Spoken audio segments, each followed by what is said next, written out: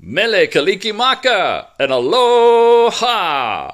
Welcome to Smartwatch Ticks. We're a YouTube channel on the web at smartwatchticks.com. Merry Christmas, everybody. It's Christmas all around the world. Many of you are getting a smartwatch for Christmas, and all kinds are out there. We have a special setup guide today for those of you getting flagship watches, in particular Android-based watches. This is a WearOS-based watch. They're both Android of sorts, but they operate differently. In just a moment, I'm going to repeat a guide we already put up. It's short, but it's important if you're going to set up your Android smartwatch to be most efficient and effective. And throughout the year on our channel, we're going to introduce little tips and tricks for you that you'll be able to implement to get the best out of your watch. But let's start here.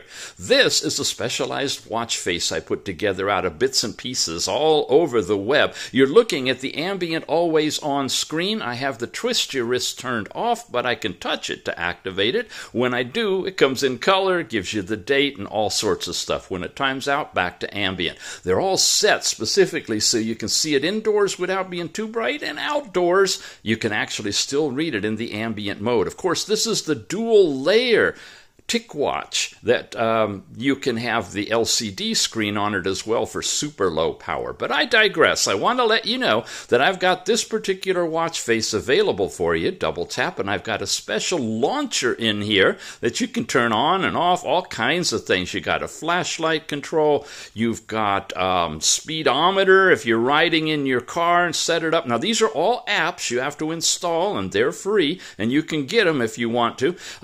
But it's all available. You can go into edit mode and you can add pages to this and have page after page. You can just basically replace having to touch your button. It's really, really a sweet watch face. Going to have a link for you in just a little bit at the very end of our review to how you can get this one. In the meantime, this Optimus Pro, very high-end flagship watch face. Also, you can touch different things like turning on and off the flashlight. That's why I bent the flash up here so you could see that it works. You've got touch control on changing the brightness of your screen, whatever you'd like it to be. It'll adjust to that.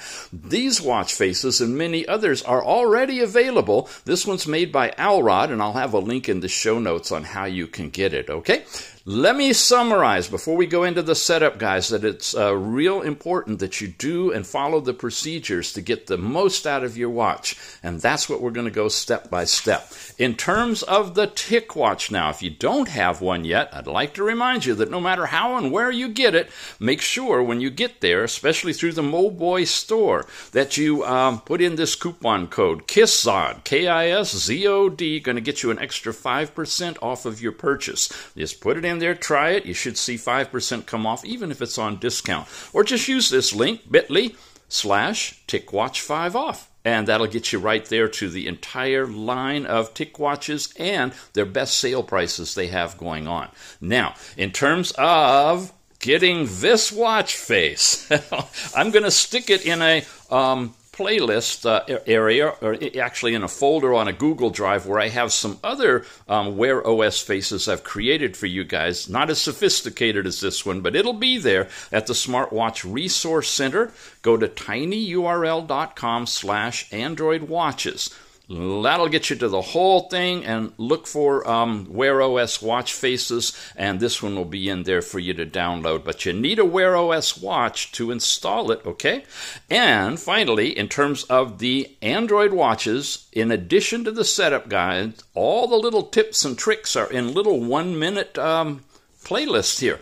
tinyurl.com/1-minute smartwatch tips is a full playlist of a bunch of these. I keep adding to those too. Before you even use this thing, I suggest you go through those tips. It won't take you very long. All right, you ready? We're going to do a special setup video for you if you just got a brand new flagship Android smartwatch phone like this Optimus 2 with the amazing camera module at the top that flips up, or any of them, especially if they have the dual processors for Android and for low power or light use, you're going to want to watch this video. We are going to cover an over-the-air update.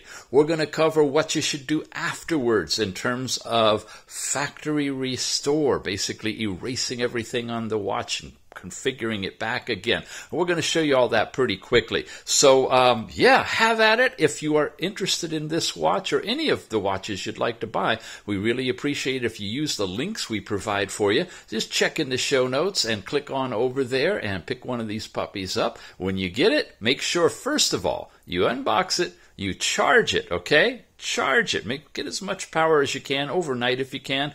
Then come on back here and follow the guide, and you can get yourself set up so it'll really, really work well for a long time. Here we go.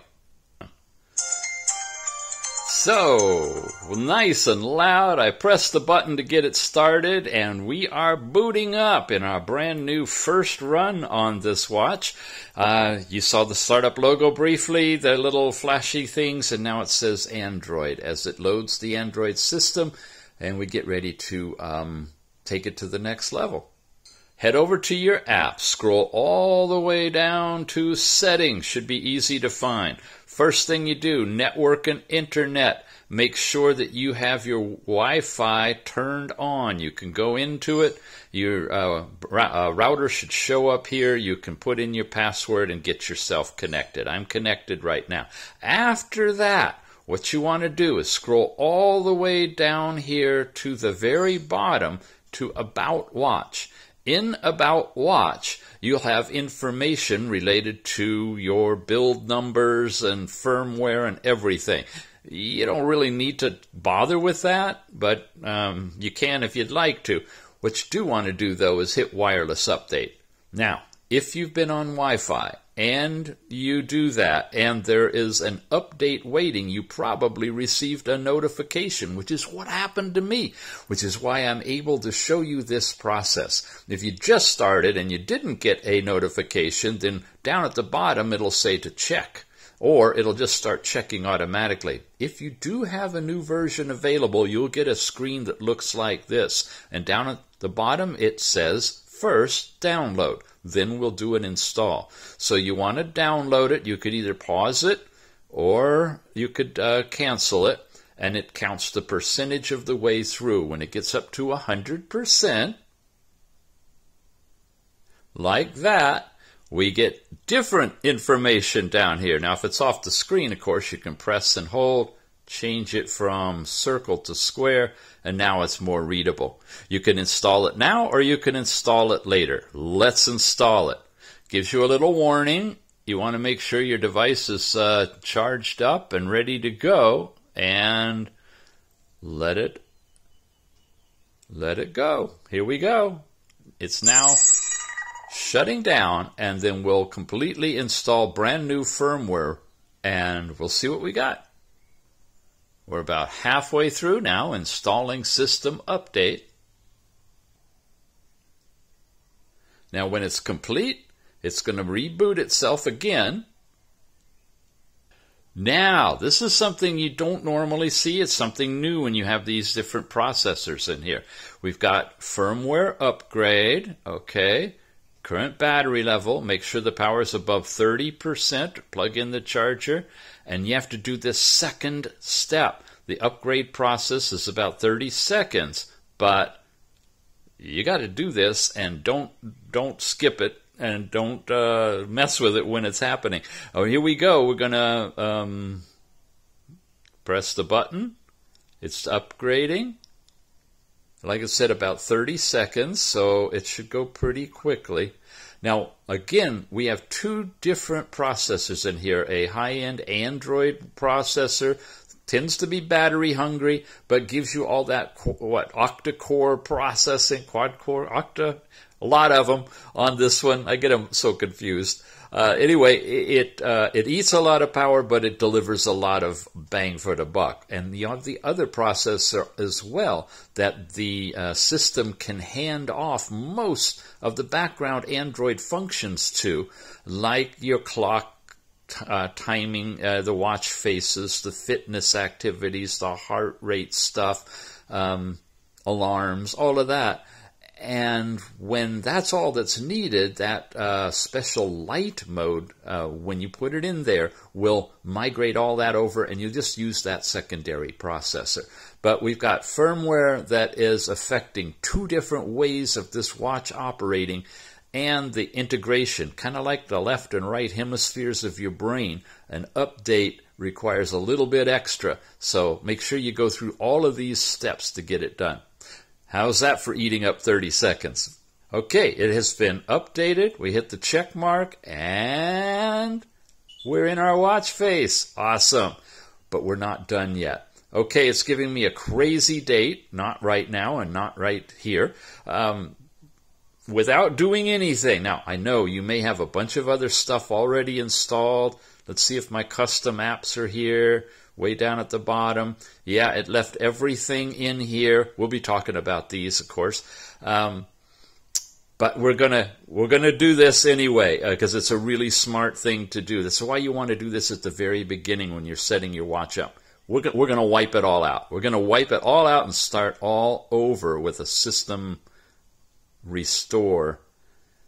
You saw that. I went to system. I'm going to reset options. And I'm going to erase everything. It's a factory reset, erase all data. Really highly recommend you do that whenever you get a firmware upgrade on especially this high-end flagship watch with dual processors in it, because there could be residual stuff left over that isn't cleaned out, and you could get erratic performance. You could end up having some kernel of code that's going to drain your battery in the background that you can't get rid of. So just do it and let it erase everything. Then we start from the beginning. Okay, we have rebooted it, we have flashed it, we have done a factory restore, and now we're ready to configure it. Now quickly, you're going to want to go into your settings, you're going to want to go into network, you're going to want to set up your Wi-Fi. You're going to want to go into settings, you're going to want to scroll down to display. You're going to want to increase the time to something more than 10 seconds. I made it 10 minutes for our purposes here. Suggest you go into sound, go all the way down, turn off the dial pad and the sound on, power on sounds if you want to, so you're not annoyed by that as you continue to reboot the thing. Then you're going to want to go over to the Play Store, and in the Play Store, get that whole thing all set up with your Google account. Then go into the app update area, which you get to from up here. And of course, it shows you your account information. You go into My Apps, and you'll see that you have 3 that need updating. Make sure you are on the internet, logged into your Google account, and then update those apps. And then we can actually begin to review the watch. So the full review is already up. Just go ahead and look for it here on our channel. Remember, you can always go to smartwatchtics.com, look for the little magnifying glass, enter whatever you're looking for, in this case, Optimus 2. Let it search. It'll find the videos for you. There you go. Now remember, if you want additional tips and tricks, we've got a playlist set up called 1 Minute Smartwatch Tips at tinyurl.com with a bunch of them. They're only a minute long, but they are critical. Like, how come my background apps turn off when the screen goes off and I can't get notifications? We got a fix for that. In 1 minute, it's worth your time. If you got the Ticwatch, or if you're going to play around with other things Android, head on over to tinyurl.com/Android Watches, the Smartwatch Resource Center, which is where I have got this particular watch face in there for you. If you like this one, oh, and by the way, check this out. I can come in here. I know, we're running a little late. I'm going to switch over here to the text version of the same watch face. Got the same information, basically. And this one, of course, you got your date and your time. And when it goes into ambient mode, it gives you the time in text format, along with the battery power on this one, which I really like. I added that so that I could kind of monitor how much power is left. right here. So that's available. It's all 2 different watch faces, 2 different approaches, and that's in the Smartwatch Resource Center. Thanks for watching, gang. We have 2022, a bunch of watches coming in. We are on TikTok now. We are on China, equivalent to YouTube, that you can head over there and look at replays of some of our videos that are subtitled in Chinese and English. A lot of things expanding, and really it's all because of you and your subscriptions and your thumbs up and watching this channel. So have a great 2022, and we'll see you real soon.